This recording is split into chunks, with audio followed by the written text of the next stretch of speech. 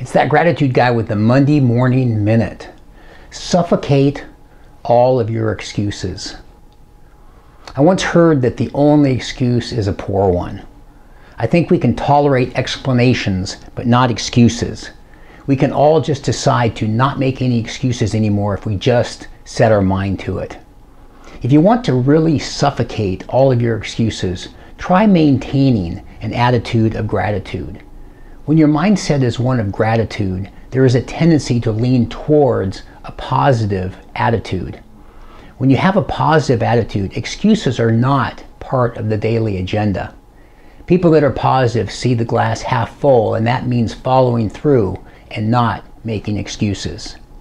Let a gratitude mindset help you to suffocate all of your excuses. I'm that gratitude guy. Remember, be grateful and never quit.